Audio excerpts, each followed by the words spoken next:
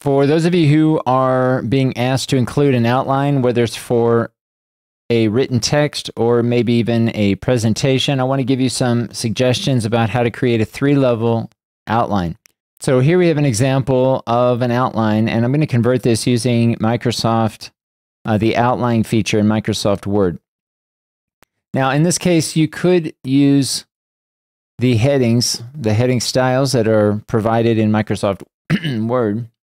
And if you do that, then they should appear, those headings should appear here in the navigational pane. And this is, I think, useful when you have a really long document, whether it's an outline or if you're just drafting a long, let's say, a thesis paper, a 5,000-6,000 word or more thesis paper where maybe you have sections, you have headings, then it, I think, makes perfect sense to create these heading styles, headings 1, 2, and perhaps heading 3, so that you could see at a glance in outline form in the navigational pane the content. You could jump around to the different sections. But for this purpose, I think I'm going to change all the text to normal and use the outline feature. And again, clean this up as it appears, not changing any information, but just change the format and make it look a little bit more like an outline with indentations. So here in this case, I'm going to change this to normal text.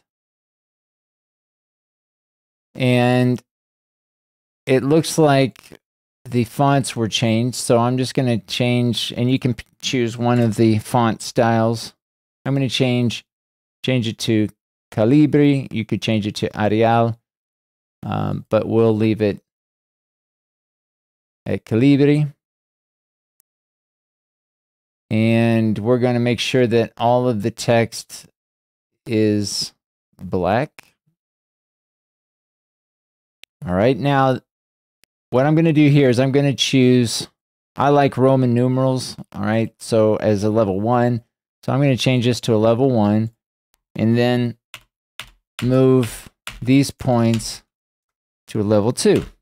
Now, notice what I'm doing here. I'm basically just backspacing and hitting the enter key. And anytime that you create an outline in Microsoft Word, for example, if I want a subpoint of statistics, I could hit the enter key and tab. Enter key, and then it automatically maintains the same level or the same indentation. Now, if I want to outdent, there's a button up here. This allows you to, what says decrease indent, but if you want to outdent, you click here. If you want to indent, you can use these two icons to do that. But if you're creating indents or indentations, you can use the tab to automatically do that from your keyboard. All right, so I'm going to remove this, and it looks like we have subpoints under statistics of air pollution.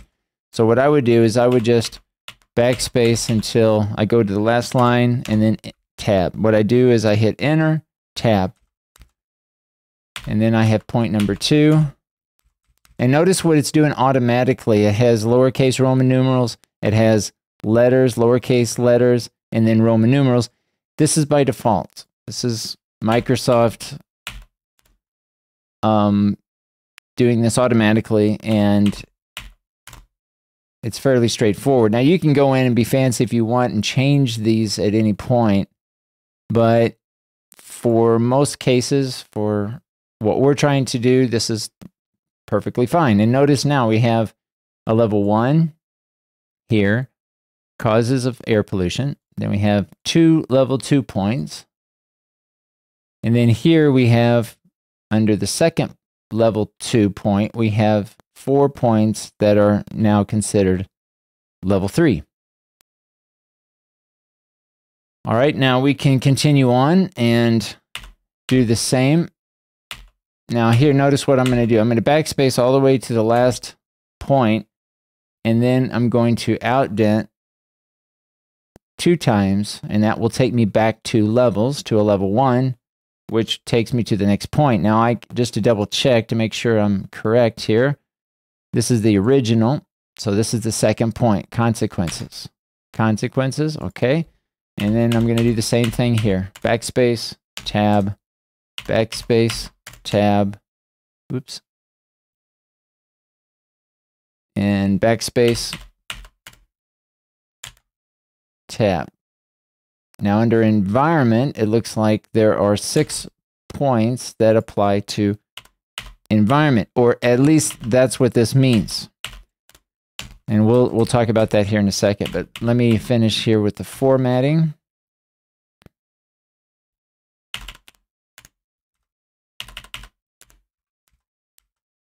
Backspace, backspace, and then enter.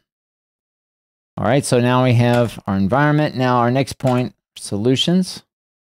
So again, I'll do the same thing. And we're going to outdent twice. This is the 3rd point, and then we have our next sub point. This is a level 2. This is a level 2. And then we have 5 points under point number 2.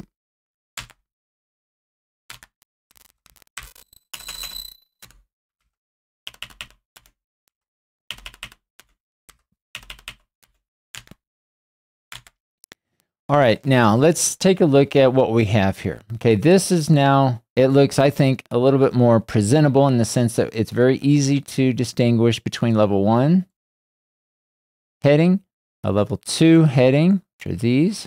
These are all level 2s. These are level 2s. And then level 3s. Now, looking at this example, what I would suggest to try to do is to extend to a level 3 for each of the level 2 points that you provide. So for example, in this case, right, without even digging into the reading and checking out these citations, what this means, the way that it's being presented, is that you've got examples for this point, statistics on air pollution, but there are no examples of what air pollution is, or at least there are no specific details about what pollution is. So what I would suggest trying to do is to extend out to a level 3 heading for each of the level 2 points. If you're going to have a level 2 point, try to have at least 2 examples of whatever point that is.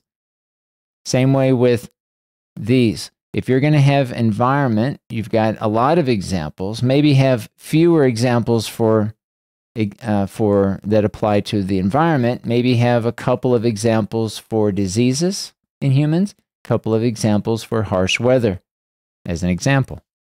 Same way with solutions. Maybe you have 2 or 3 examples of solutions that relate to organizations in Mexico. This is the idea. And in this particular example, perhaps you can remove the number of details or examples that you have for some of these, okay, so that you could spend more time with examples of the other 2 points that you have. Okay, this is the idea with the outline, because it allows us to look at a glance the points and subpoints and even the examples going out to a level 3 heading to see what kind of examples relate to what kind of subpoints and more general points at a level 1. This is the idea. And then when you begin writing your essay, for example, if you're going to write an essay, then you're going to respect this same order. You're going to begin with causes of air pollution, and this is going to be your first thing that you discuss. And you're going to have certain examples. And here you have pretty much the next concept that you're going to talk about. Now, we're not talking about at this point paragraphs. We don't know necessarily from looking at this outline how the paragraphs are going to be developed. That's another decision. That's another way of looking at taking a look at this outline and then figuring out, okay, I need to say this. Do I need 1 paragraph or 2 paragraphs? How am I going to present these examples. But the idea here is that you have examples or facts or statistics, examples that are included as a level 3. Now, the last thing I'll say here is relates to citations. Now, for the purposes of an outline, and this is going to depend on your instructor, but for my class, really what I would rather see here are shorter phrases, right? You can develop an outline, you can do a sentence outline, which would mean that every heading, regardless of the level, is a complete sentence. But for our purposes, what I'm asking everyone to do is to consider key phrases, key words or phrases for all levels, level 1, level 2, and level 3. Just include a phrase, probably no more than 3 to 4 word phrases at the most. Just capture the main idea. Now, these ideas, of course, these ideas need to be more specific than these ideas in level 2. Level 2 ideas that are in phrases, 2 to 3, maybe 4 word phrases, are going to be more specific than this level 1. So even though they're still short words or phrases, they still need to represent, in some cases, if you're extending out to a level 3, they still need to share a very specific idea. They need to articulate a specific idea. So if you want to include the citation in the idea, that's fine, but I would, in this case, try to summarize or just list out a phrase. Again, we're not looking for a complete sentence in the outline. Of course, when you write your draft, it's all about complete sentences, trying to mix simple, compound, and complex sentences. But for the outline, what I would suggest doing is just use phrases for each level. Now, in some cases, you might have examples like this, a list of examples. And so maybe you don't need to extend out all of the examples, just list out a few examples, and then whenever you're writing, you can include those, right? You can include those. It just depends on how many examples you need to list out to get your point across. And I would, talking about a list, I would be very selective in when you present lists throughout your text. Try not to overuse lists. And what I mean by that is if every body paragraph has 2 or 3 sentences that are lists of information, then it tends to get, you tend to share too much information. In this example, let's give an example, the environment. Let's say you have cardiovascular problems. Then maybe you talk about specific examples of cardiovascular problems. And you talk about just that one item. Or maybe you just talk about asthma attacks. Or maybe you just talk about allergies. Or maybe it's just allergies and asthma, if those two are related. And you dig deeper into those examples. So just be careful with making lists. And it's okay to use lists in some cases, but again, you want to try to speak in greater detail about fewer things. You want to try to speak about maybe why something happens, what, when, why, where, how.